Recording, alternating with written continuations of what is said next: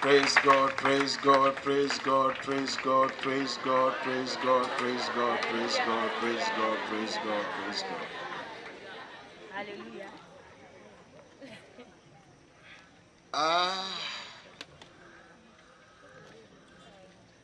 We thank God for this morning. And I know Pensa. Whilst you were singing and dancing and all those things, I didn't see any paper. I've been told I have 1 hour. Your time is 8:47. So I'm going to consume my 1 hour. So there should be no paper. I think you don't understand what I mean. When you were dancing, there was no paper. So until my 1 hour is exhausted, no paper. Hallelujah.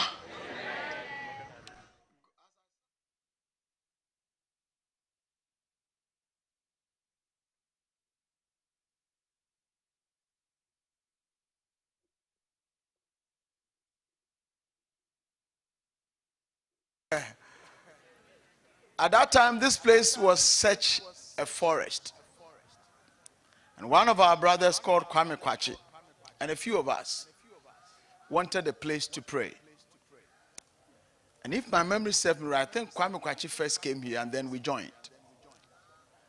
And those days, the time we came on this field to pray, Kwame Kwachi came first, but before we joined, he gave us the impression that when you are here praying, you feel like they are stoning you. This place was demon infested. I recall in those days, there was a bypass, I don't know whether it's still there, down the Vice Chancellor's residence. And there was a particular spot. We used to go to church at PENSA-UCC. And in the darkness of the night, when I walk with my torchlight, I get to a particular point and the torch will go off, the battery will die. Yeah, the bulb will die. Again, it will happen. The same spot. So I decided that no, this thing I'm going to Kabbalize it. So I recall I intentionally went to buy, and this time I said, this bulb, I soak it in the blood of Jesus. You know those days. And then I intentionally walked. When I got to that point, I wanted to see, but this time I passed. There was no light off. And as I recollected those lovely memories and how we used to come here and pray, Pensa, and I was wondering how no other organization got this place as a place of worship but Pensa. When I heard that that place is too small for you and that you are meeting here, that was amazing. When we started PENSA-UCC, we were just 8 with one lady. The first day we met, from nowhere, we just looked at ourselves and said, your face looks like president. You're going to be president. Your face looks like vice. So we just shared. Everybody got position that day. We were 8 of us. When 8 of us met, the first day we met, everybody got a post. I also got one anyway. And I'm happy to announce to you that when I was here, I was in the only hall in UCC. Do you know the hall?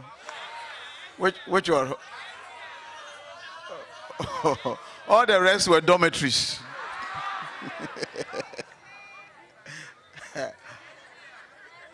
So if you don't belong to my hall, the rest, yeah. I was in the only hall in UCC. And that is Casford.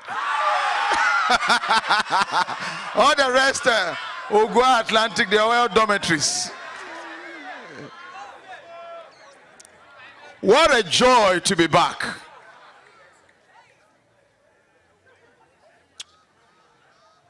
Shall we rise for a minute? And as you rise, let the atmosphere change.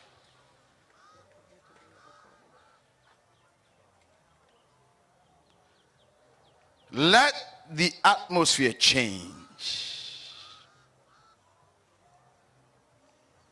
Now I want you to let God recognize that you are here.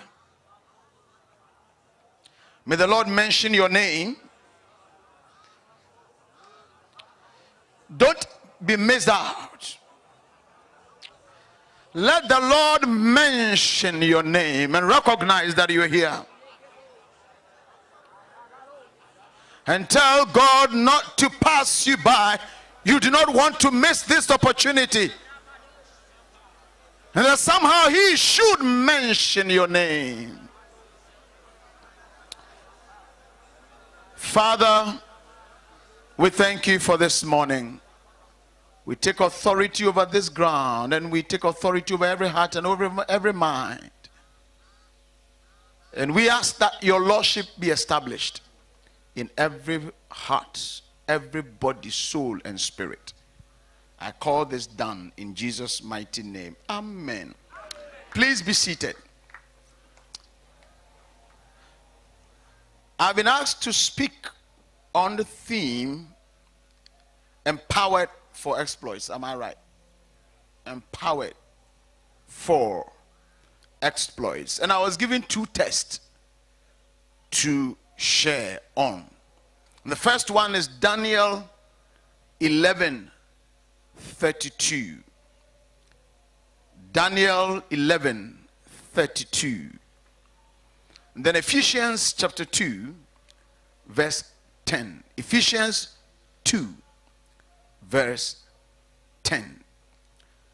Daniel 11:32 reads, those who do wickedly against the covenant shall corrupt with flattery. But the people who know, and you may want to underline that word know, their God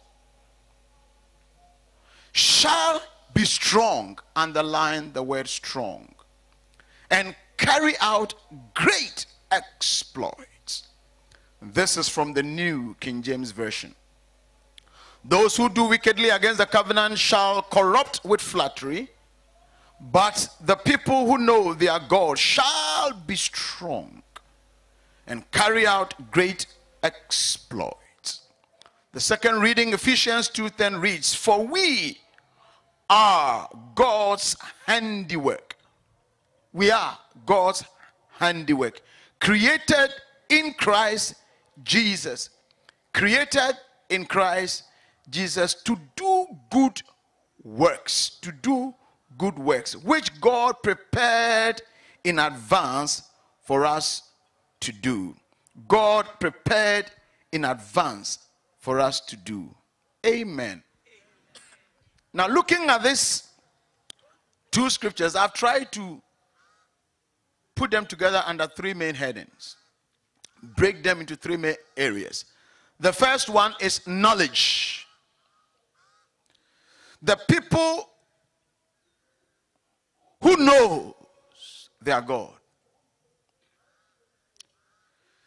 The second one is strength. Those who know their God shall be strong. And the third point is exploits, or great exploits. So we're looking at knowledge, we're looking at strength, and we're looking at exploits. When you look at the second scripture, I can also get the same thing there. It says that for we are God's handiwork. That is what we are. That is the information available to us. That is what God wants us to know, that we are God's handiwork. And that is knowledge. The kind of information God wants us to know. Created in Christ, who is the source of our strength. Created in Christ, who is the source of our strength. To do good works, to do exploits, to do great things. So here again, we see in the two scriptures knowledge, strength, and exploits, or good works.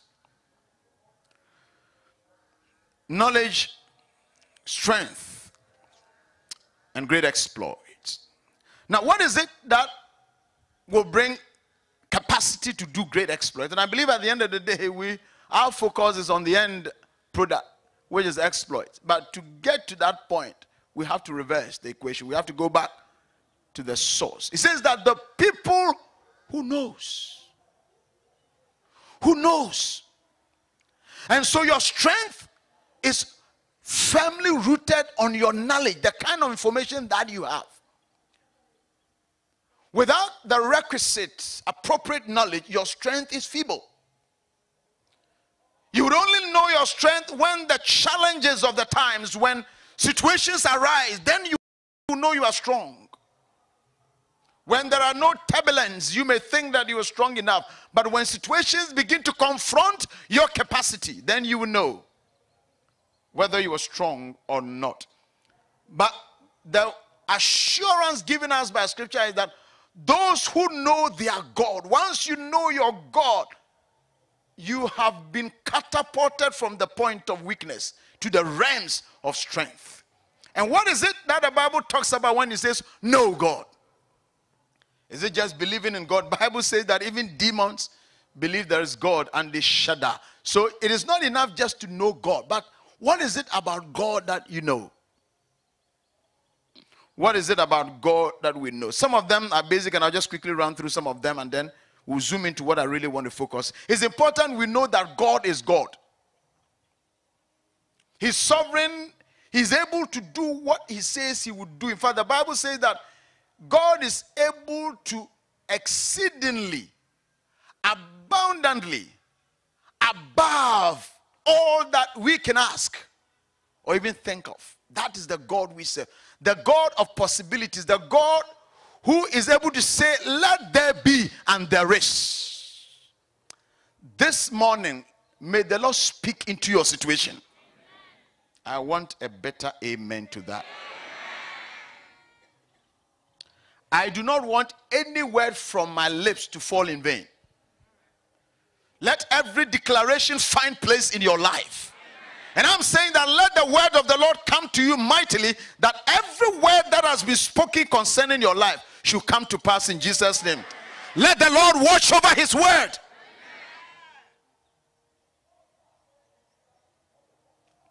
God is sovereign. God is capable. In fact, his capacity enables him to speak with audacity, that I know the plans that I think towards you, a plan to give you hope, a future, and an expected end. So when you know God, your future is secured.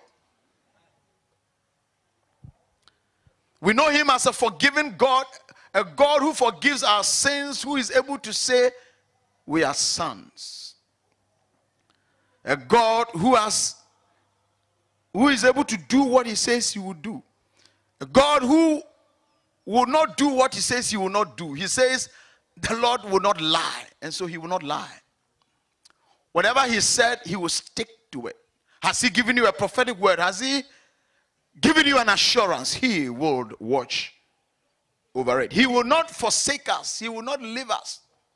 And this is where the prophecy that came says that I'm with you. God was establishing his sonship. And these are things I'll be talking about today. Let me say that God is with you.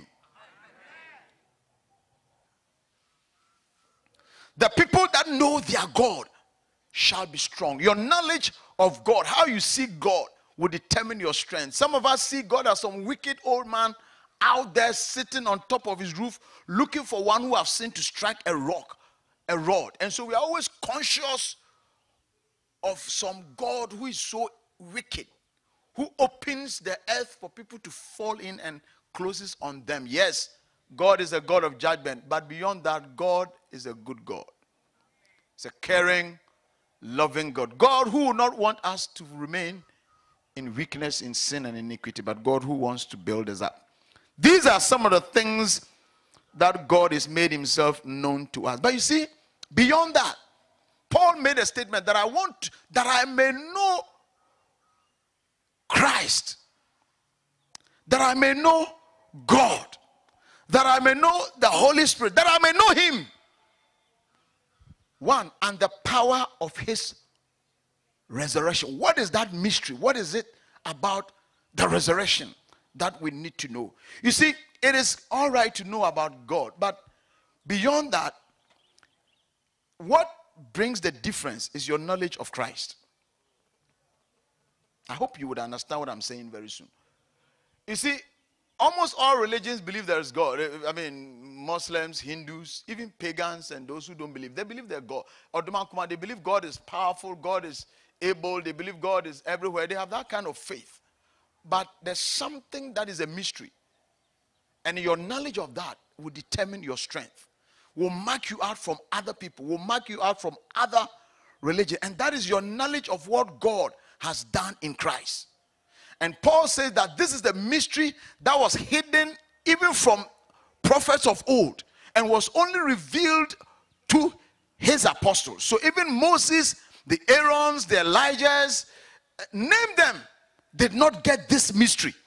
This is a mystery that was only revealed to the apostles of our Lord and Savior Jesus Christ, the apostles and the prophets of Jesus Christ. So the mystery of Christ, that which Daniel foresaw and predicted that in the last days knowledge shall increase, and that in the last days deception will overflow. People will be flattered. There will be all kinds of false information, false hope. People will be deceived. People will be flattered. But in those days, those who know their God, that is the knowledge we want to talk about this morning. The knowledge of the resurrection, the knowledge of Christ. You see, because the first Adam fell, and then God came in and pacified all those things, we have a thinking that Jesus was an afterthought, and that because Adam fell, that is why Jesus came. No. In fact, before Adam was even created, Bible says that the lamb was slain. So it is not because Adam fell, that is why Jesus came.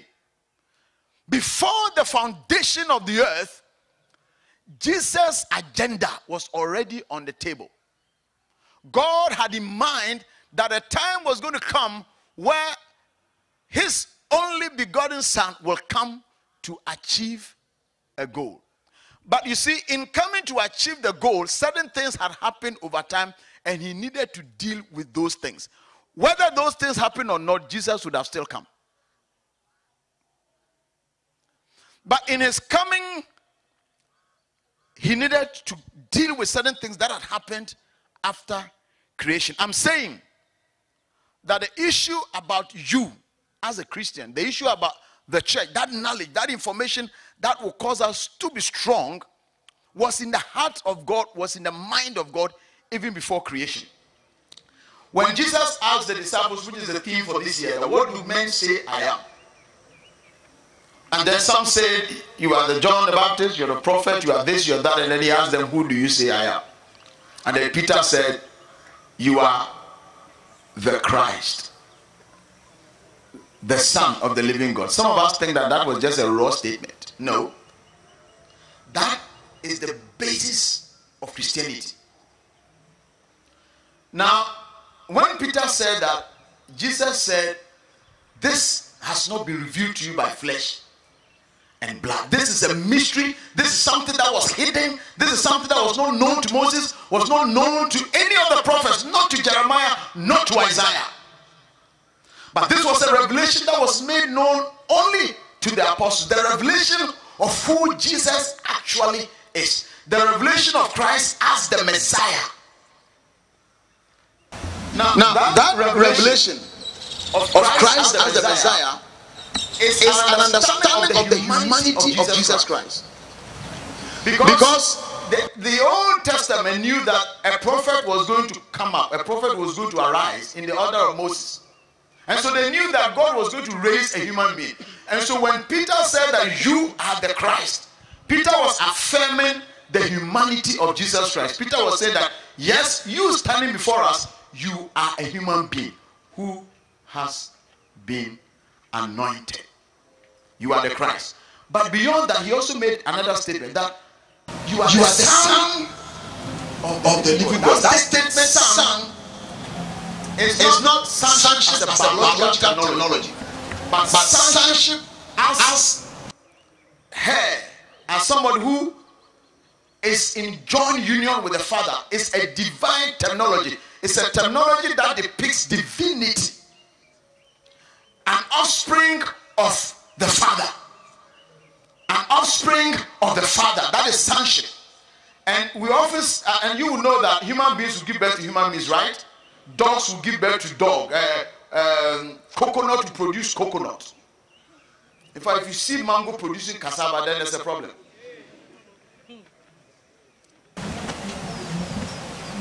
And the same way when you see a snake giving birth to lions, that snake is from Jupiter. But you see, so when the Bible says that the Son of God, it is trying to say that the offspring of God. So that who is the Son is divine. So Peter was having a revelation of Jesus' full humanity and full divinity. This was something that even the Jeremiah didn't know. That God was going to become fully man, fully divine. And this revelation of Christ is what Jesus said, this has not been revealed to you by flesh and blood. And upon this understanding, upon this revelation, upon this insight, this knowledge of me as human, as divine, as one that has been anointed, and as one that is divine, is the basis upon which the church shall be built.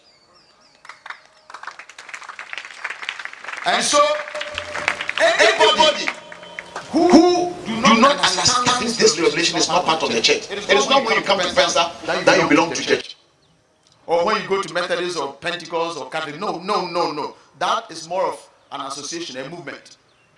But your knowledge of Christ, your understanding of Christ, your knowing that Jesus who came is fully God and fully man, and that he's able to understand our humanity. He's able to be our high priest because he needed to become that so that he could sacrifice, so that he could do an assignment. Now, before Adam fell, I believe that Satan had already fallen. There was sin, there was disobedience. And because there was sin, there was disobedience, and Satan had taken dominion over the earth and was ruling. In fact, when Jesus came, he acknowledged that the prince of this world is coming, but none of his is in me. It was important, therefore, that God became man to be able to live on this earth and fight a human battle. And that is why he needed to become the anointed son, the people that knows their God, the knowledge. And so when Jesus came on earth, it was important he had to become human so that he would deal with human issues. And then he had to be lifted up on the cross so that he would deal with the realms of the high places. And the Bible says that when he was lifted on the cross, he made a public show, a public spectacle of the enemy. So when he was lifted up, another battle was taking place in the realms of the spiritual, in the realms of the air, the powers of the air. So on the cross, Jesus disarmed Satan, who was ruling the earth. But you see, that was not the end. In order for, before the creation of man, or before man's sin, and then man sinned and eventually gave ownership of this world to two main powers, two main principalities, two main spirits, let me put it that way, who the Bible refers to as enemies of Christ: the spirit of the devil and the spirit of death. Bible says that the last enemy to be destroyed is death. So it was important that Jesus took upon himself a nature that would be able to deal with human issues. So he came on earth, but it didn't have to end there. He needed to go into the world of the dead. But God, if he had to come in the nature of God, he couldn't die. So he needed to become fully man so that blood could be shed, so that he could also die. And so Jesus, when he was on earth, had to deal with the devil who was on this earth. And then he also needed to go into the world of the dead And to be able to go into the world of the living, of human, he had to become human. So to be able to go also into the world of the dead, he needed to die. And the good news is that when he was buried and died in the grave, he took hold of the power of darkness. And death had to lose its hold. So you see, Jesus is both.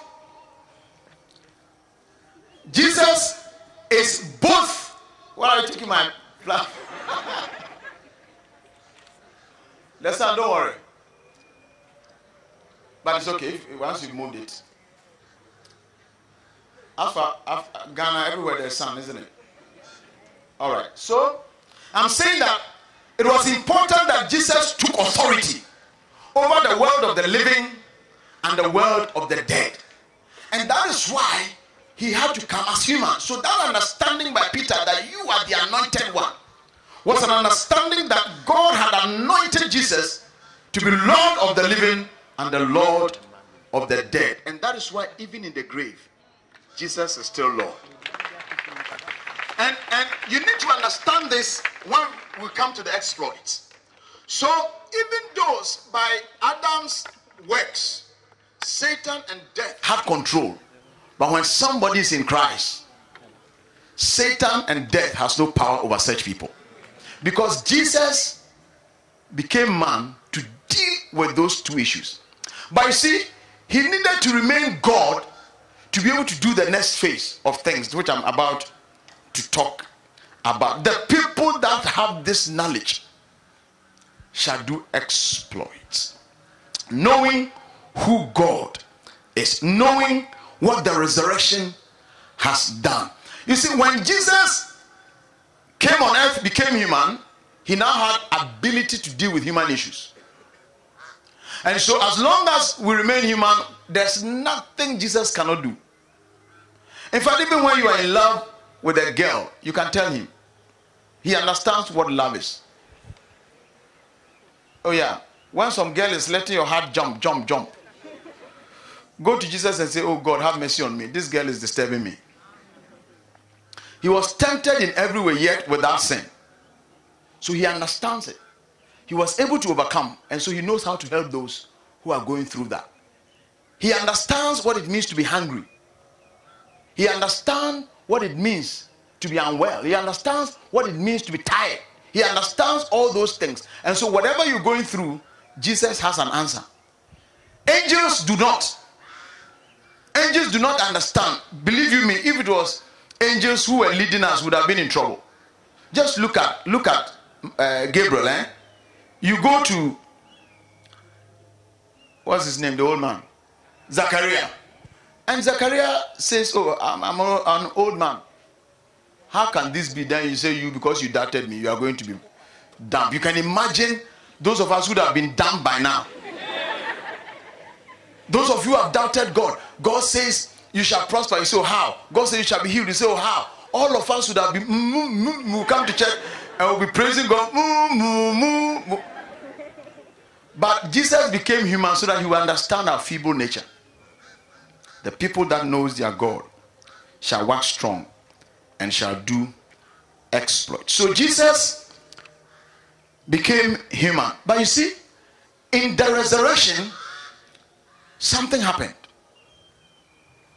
Because he had authority over the living and the dead, when Jesus came back from the life and from the dead, he carried with him a new eternal nature which humanity is capable of carrying. An eternal nature, an eternal unchanging nature. So Jesus, until his coming to the earth, was purely divine. In fact, the Bible refers to him as the Word. He was divine, he was God. But when he came on earth and took upon himself the human nature and resurrected, now he's been given a new nature, a new assignment, where he will continue to operate at the right hand of God until all his enemies will be put under his feet. Then he will hand over the kingdom and then they will all take their original position. But until that happens, Jesus' birth and resurrection has created an opportunity for those in him to carry on his very nature. And what is that nature? Those who know their God shall do exploit. Your knowledge would, to a very large extent, explain who you are. Will explain your understanding of your very nature. And I have been recently trying to share these thoughts, this revelation I believe the Lord is giving me so strongly. You know, for some time we've all been teaching that God doesn't share certain things, right? We have what we call the communicable and non-communicable. For instance, we share that God is omnipresent, we are not. True or false? Yes. God is all-powerful, we are not. God is immortal, we are mortal. That was our thinking, but that is not completely true. That is not completely true. The people who knows their God would work strong and do exploits. What is it that we need to know? You see, as the Bible says, as many as believed in him, he gave them power to become children. Children not born of the flesh, but children born of the Spirit. And the Bible says that the Spirit or the flesh begats the flesh, or the flesh gives birth to the flesh, and the Spirit gives birth to the Spirit. So when you are born again, it is the Holy Spirit who has conceived you and has given birth to you. So your new born or new birth experience is a completely new creation. Something that never existed before Adam. When Adam was created from the earth. So everything about Adam was earthly. But when Jesus came, he created a new world like Adam. But this time, the Adam that was created was not from the earth. The Adam that was created was from above. And the Bible talks of second Adam. Second Adam. So when you are in Christ, you are born again. And that born again experience makes you a new creation different from Adam. And so, yes, you carry in you the old Adam nature, which is of the flesh, which is this body, which is this lust, which is this feeling. But when you are born again, you carry in you a new personality of the second Adam. And that new personality is the personality of sonship. And I was explaining somewhere that, you see, the women in this church, don't worry yourself about changing the title son. Don't call yourself daughter of God. God doesn't have daughters.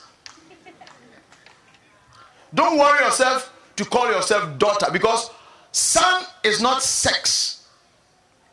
Son has to do with offspring.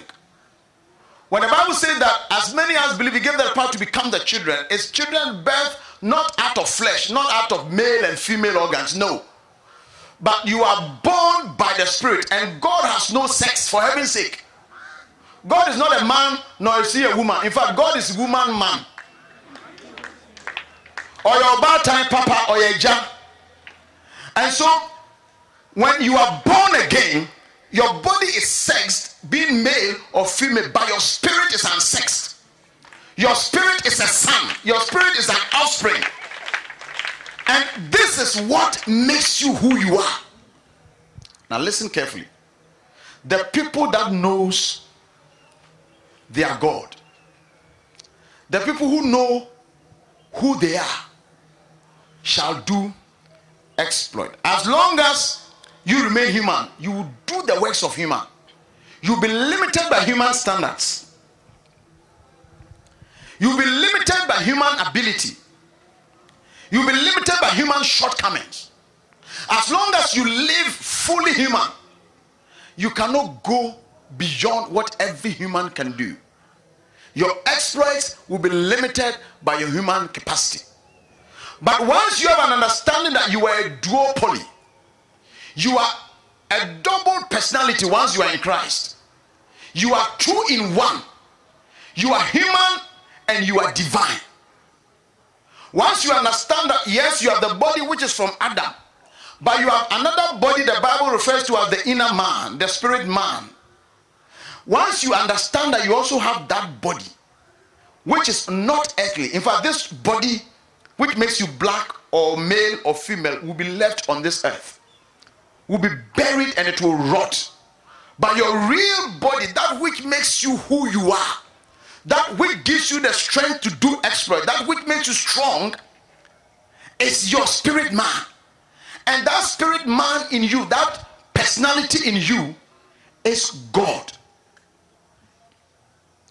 You know, sometimes we pray that fill us, Holy Spirit. And then you look up. You are looking for the Holy Spirit to come and fill you. No, Holy Ghost come. You should come from where? Holy Ghost move. Move where? In fact, God doesn't move. God doesn't walk. Even though the Bible talks about he walked in the cool of the day. God doesn't walk. He doesn't need to move. He's not a man who needs to take steps. He doesn't need to come where you are because he's already there. He's already there. You see, there's something we call anthropomorphism, which has to do with using human terminologies to explain God. It doesn't make God that. And so, in as much as God, God is God.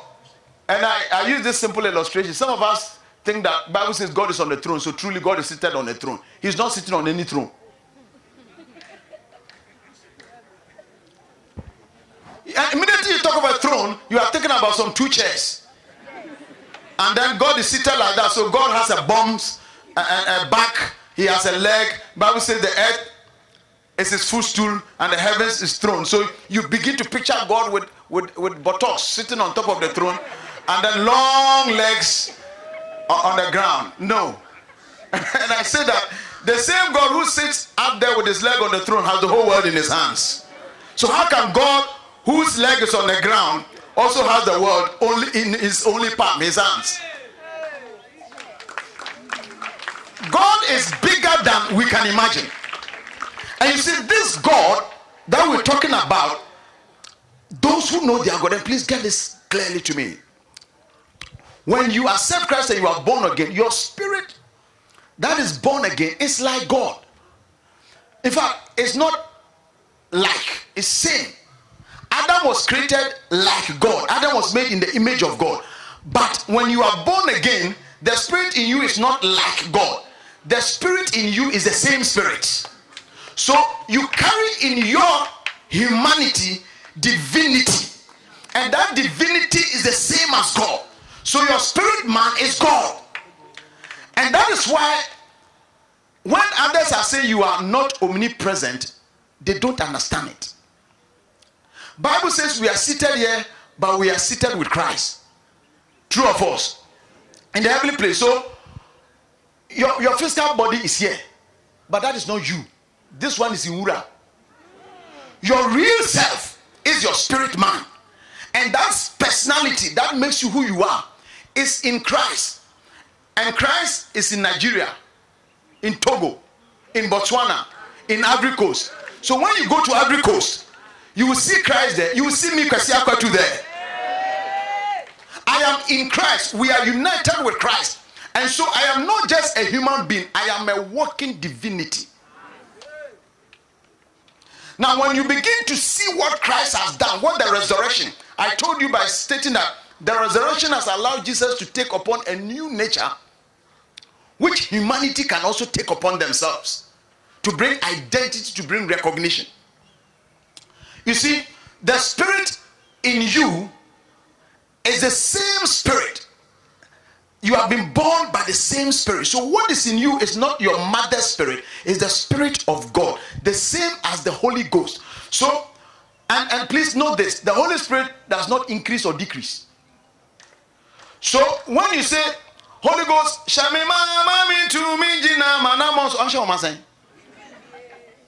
oh, you see, again, Bible uses some terminology, so we get confused. Say that Jesus said power has gone out of me. So we think that the Holy Spirit increases and decreases. When we fast, then the Holy Spirit becomes more powerful. When we are not fasting, the Holy Spirit becomes less powerful. You see, so every time the Holy Spirit, we need to fire, then the Holy Ghost will become charged. No, the Spirit in you is the same. He will not increase whether you fast or you don't fast. He is who he is. The problem is your body. So when the Bible talks about being filled with the Spirit, it's not about pouring. Those are just terminology. When the Bible says being filled with the Spirit, it's talking about allowing your spirit man to take charge of your human body. Where your reasoning is under control, your thinking is under control. He has filled you, but the Spirit in you is the same Spirit. And your faith will determine who you are. So when I meet somebody and I look at him with a human eye and I approach him as a human being, I'll get the result of a human being. But when I see someone and I approach him as divinity in humanity, I approach him as God, I get the result of God. Those who knows their God shall do exploits.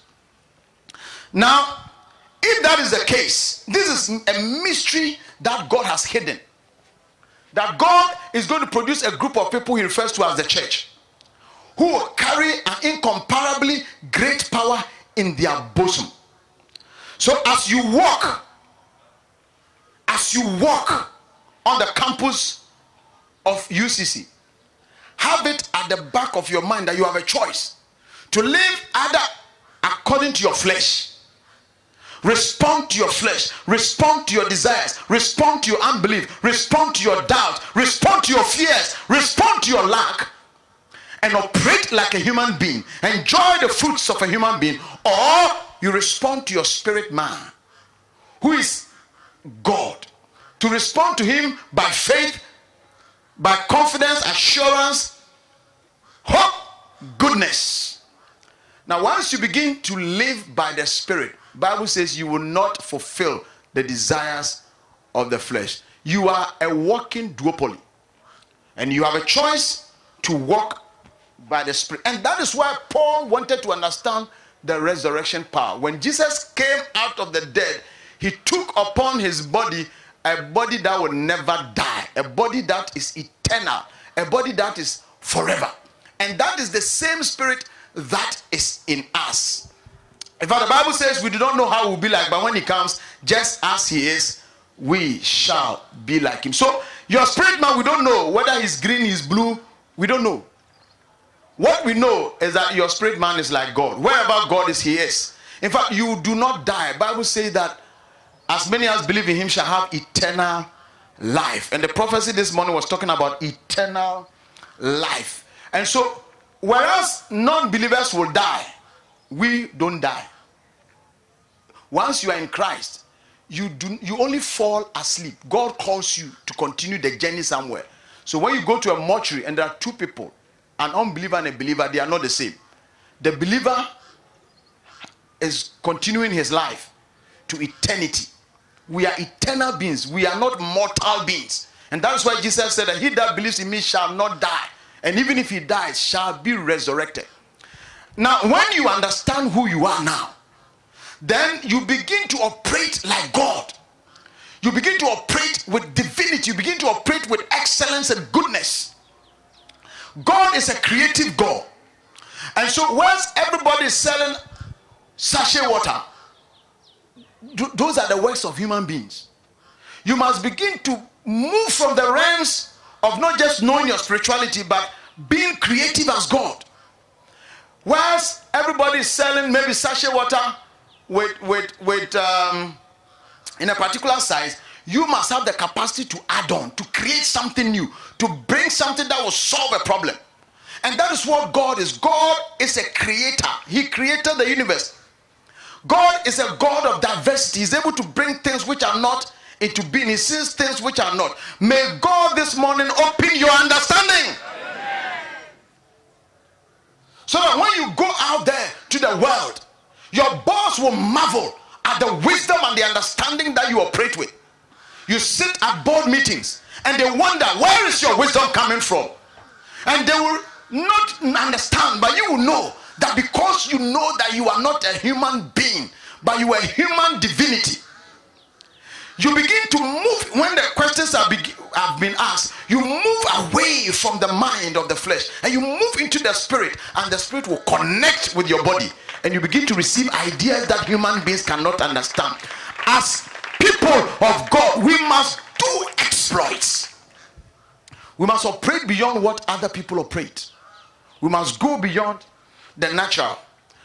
So I'm talking about the wisdom of this new age, the mystery that comes from knowledge of God. I'm saying that your knowledge, your capacity, your wisdom, your understanding goes beyond ordinary human being.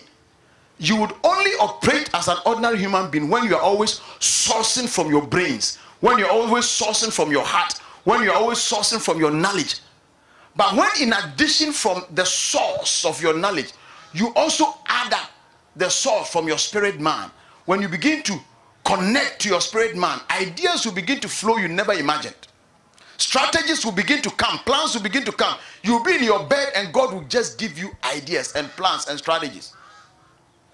May the Lord mark you out differently. May the Lord set you apart. And God believes in excellence. One of the fruit of the Spirit is goodness, to be good, and that has to do with excellence. Where everything you do not settle for mediocrity. And it's important that as people who know their God, we excel in goodness. We excel in being the best. Do not settle for lower things. Look at God. Look at his creativity. Look at his ingenuity. Look at his excellence. Look at how marvelous God is. And begin to dream big. If your dreams do not scare you, then you are human. Then you are operating like a man. You must begin to operate like God. You must begin to have dreams that are beyond your understanding and pray them through. When others are adding 1 + 1 + 3 + 4 + 10, you add 1 + 1 + 3 + 10 and you add kabo. And when you add 1 + 1 + 3 + kabo, you will not operate like a human being. Your business will not operate like a human being. Your exams will not be like a human being. May God cause you. May God cause you to operate like God. We have walked like humans for too long. And I can tell you that if you understand your divinity, you can, if a Beifo can fly, as they claim, to Abrochire, you don't need to fly. You're already there. Your spirit man is already there. All you need to do is to make a declaration by faith. And your spirit man will activate that word. We can stand here and operate the Jubilee House. We can command and things will begin to come in the nation. That is the authority of the spirit man. The people who know their God shall wax strong and do exploits. As you leave this meeting, go and operate like a divine personality. As you leave this meeting, let mountains become level ground. For it is not by might, it is not by power, but by my spirit. As you go out of this place, knowing that you do not only know God, but you also know who you are in Christ. And I'm saying that becomes your strength, your capacity. It marks you out different from other people. It makes you strong because your strength is not from human ability. Your strength is from your spiritual understanding of who you actually are. It's very easy to believe you're a human being. But as I talk to you, I know you are finding it so difficult to believe you are divinity. In fact, it's a sin to doubt what I'm saying. Because that is unbelief. You are a son of God. Like Jesus, who is the Son of God. Sonship, not out of sex, but out of position. You are the Christ, the Son of the living God. You are Kwasi Acquah. Put your name there. You are the Son of the living God. And being the Son of the living God, you carry in you the very nature of Christ. So if Christ was able to walk on water, may God grant you grace to be able to walk on your own water.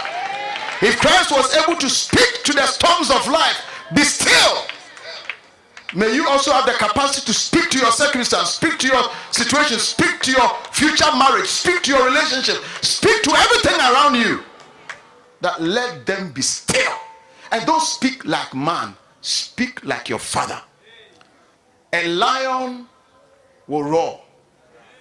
A dog will bark. You are a child of the Lord. May you have the capacity to tender, to speak with authority, to cause things which are not to come into being. So as you move out of this university, wherever you go, where there's death, bring life. Because of the resurrection that is in you. May nothing die in your hands. Rise to your feet. May nothing die in your hands. Let businesses which are dying, once you take over the management of that company, may Christ take over that company. When you are in parliament, you are in any organization where there is death, remember you are not a dead being, you are a living being. May God give you grace to bring life wherever you go. When you are made in charge of an organization, PENSA, a local assembly, no matter how dead that congregation is, may your divinity be aroused. And may you have capacity in all aspects of life. I want you to raise your hands as I pray with you.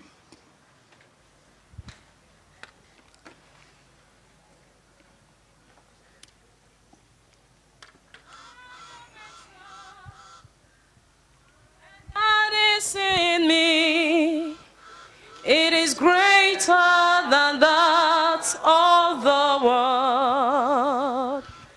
Is greater, is greater, is greater, is greater. I am a child. In me is greater than the world. I've spent about 47 minutes. I'm left with just about 10-13 minutes. Now listen. Go and be like God. Whether you are a male or a female, I've told you that sonship is not about sex. It's about the spirit man in you. If there are demons in your family, don't go fighting them. God doesn't fight demons. You are bigger than the demons. So when you see witches, don't spend 10 hours binding and destroying demons. It's a waste of time. It is like an ant that you stepped on and you spend 1 hour stepping on the same ant. It is dead long ago. As you walk on the aisles of UCC, let God walk on the aisles of UCC. All you have to do is to make a declaration that let the powers of darkness be bound, and they are bound, and go ahead and do whatever you want to do. If you want to possess a place, just take hold of the powers that are there. Don't spend 1 hour, all night, 1 hour praying against demons, praying against principalities, because you are a living being. Whatever the enemy gives you, just touch it and your hands are blessed. Oh church, may your divinity be aroused. Oh church, may your humanity be overwhelmed by your divinity. Now I know that because you are still in humanity, your human weaknesses will come. And just as you operate as a human being, that's okay, I understand. God understands that once the flesh is there, you will operate like the flesh sometimes. But sir, madam, don't only operate like a human being. If you want to operate like a human being from time to time, fine. But just as you can operate like a human being, there are times you must operate like God. Do not have an unbalanced scale. Operate like God, operate like man. Father, with your hands of your children lifted. The people who know their God as to what God has done, they will be strong. All those who felt they belong to the trodden, they are the tail and not the head. Today I change their thinking. I change their understanding. I change a feeling that they have as being nobody, and I resurrect their divinity in their hearts. And I pray that the spirit of creativity, the spirit of excellence, the spirit of goodness will be aroused in them like God, that they will begin to have ideas and plans and things which are not, they will have capacity to bring them into being. Once they go anywhere, may they be among the best. Father, let not their humanity take charge. Let the spirit man take charge. You said if we walk after the spirit, we will not be overcome by the flesh. Oh God, arise in our midst. Oh God, give us the grace to become spirit filled. Let the Holy Ghost in us take control of our feeble body, our weak minds, our unbeliefs, our doubts, our questions. Oh God, let the Holy Ghost take over like Paul, so we can say, I am coming in the fullness of God's grace.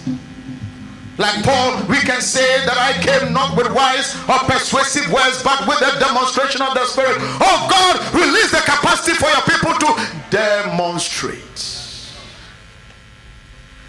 And in every aspect where doctors cannot operate upon somebody, when your people step into the operation room, they will see beyond human mind. They will have the mind of the Spirit. They will see beyond the physical, and they will have answers that even other doctors and specialists will not have. This is our portion. Let the spirit of excellence take over everybody here. And Father, I pray that everybody here would operate in their divinity. Everybody. Just as we have operated in our humanity, from today, let us also, and even the more, operate in our divinity. Church, may the Lord bless you. May the Lord lift you up. May the Lord elevate your faith and conviction and cause you to understand who you are. May the Lord be with you now and forevermore.